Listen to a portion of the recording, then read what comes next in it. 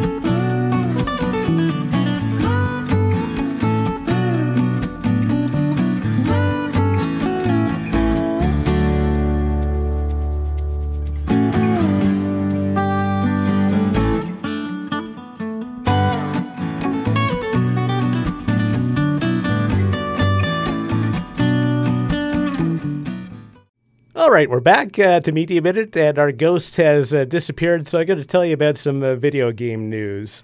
Devil May Cry Special Edition from Capcom has come out for the PS5 and the Xbox Series X.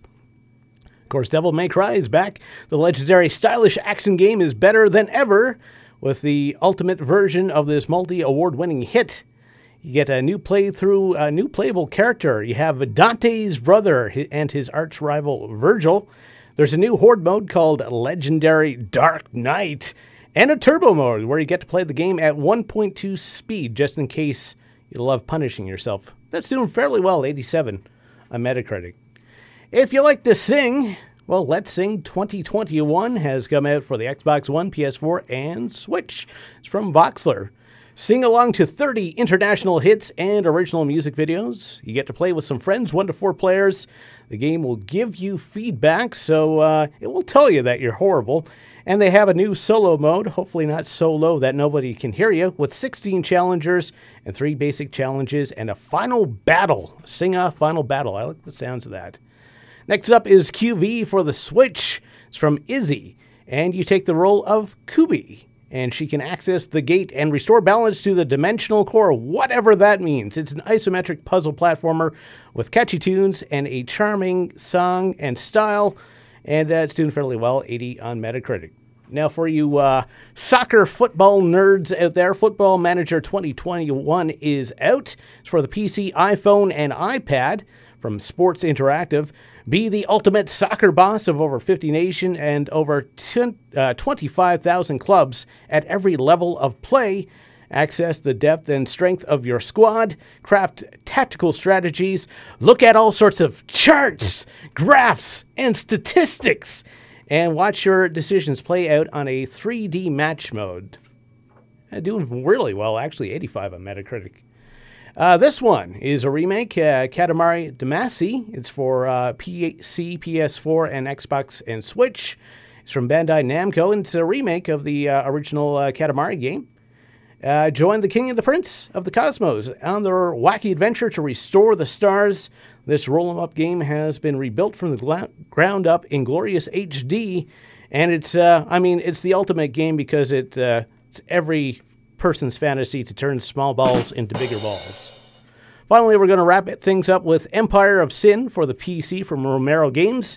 It's a strategy game where you take on the role of a ruthless criminal in 1920s Prohibition Chicago, hustle, charm, and intimidate your way to the top of the pile, and do what it takes to stay there. There's some turn-based tactical combat and story decisions. Doing all right, 69 on Metacritic. Thanks for watching. Make sure you smash that like button, hit the subscribe button as well, and we'll see you next time.